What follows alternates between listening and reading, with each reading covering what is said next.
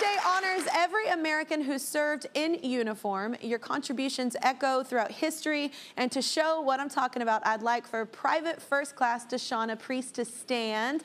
Hi, come on over here. Come on over here. You can sit right here. First of all, it's nice to meet you. Thank you. Oh my gosh, I'm so excited to have you here, and you look super cute in your uniform. Thank you. So she is a member of the Ohio National Guard, which John Legend would be very proud of. He's an Ohio boy.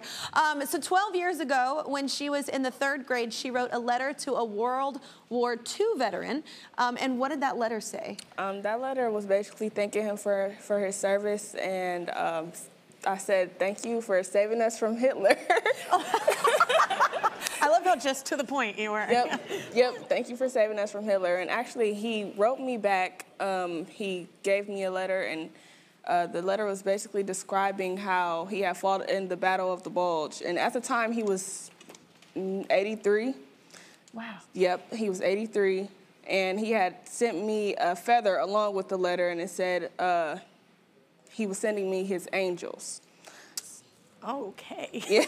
What? This show is gonna kill me. Oh my gosh. Okay, that's so sweet. Oh my gosh. Well, she's right. That veteran was Frank Grasberger, who served with the 106th Infantry. Frank fought at the Battle of the Bulge, famously one of the toughest and most significant victories against the Nazis. He was pulled from a foxhole, nearly frozen. So Frank is an American hero, and something happened this summer, right? What was it? So the activities director at his assisted living had reached out to me and had basically was like, he shows this letter to everyone, and he actually, all 12 years, he was looking for me. So we decided to, we decided to set up a lunch with him, and only the activities director and his wife knew about it, but no one knew I was in the military because I don't have pictures on my social media. So, you're like one of the few. Yeah. We found one. Well, we have video of their first meeting. Take a look. Hello. You're not the girl. Don't make me cry, please. This isn't the girl, is it? Yes. Honest to God. Oh, I love you so much, Dad.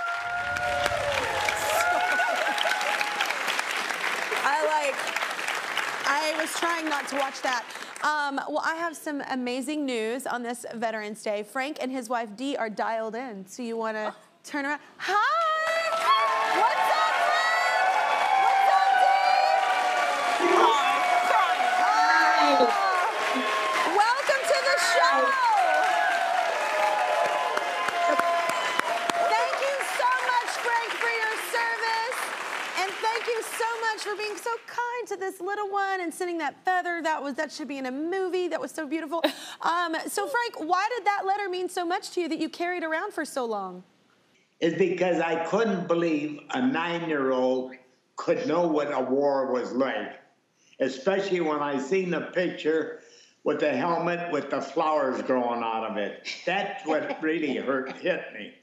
Oh, it's a beautiful thing that you carried around. So Deshauna, what does it mean that you're wearing the same uniform he wore? It just gives like a sense of confidence, and just it feels good to know that you're doing something for somebody else. That's it's empowering. Yeah. Oh my God. So Frank, what would you like every American to remember this Veterans Day? I don't know. I hope the ones that went through the war like I did, I hope they're safe, and I pray for them like they pray for me. Oh my gosh. Well, thank you so much, Frank, for your time and for your service. And Dee, thank you so much for helping us out too. Y'all have a wonderful, wonderful day, all right? Bye. Thank you so much for sharing. You can go now. I'm not going to make us cry. All right. Woo. Oh my gosh. Okay. Everything's fine. I love Frank.